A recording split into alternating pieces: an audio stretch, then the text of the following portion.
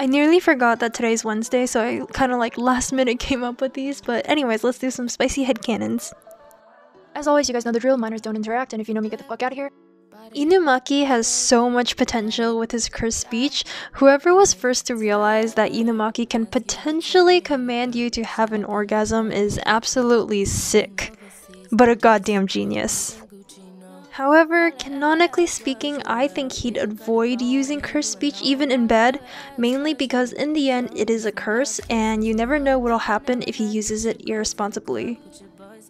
He strikes me as a switch. Sometimes he has his dom moments and sometimes he can be a little bit submissive too. I can also see him as a sadomasochist.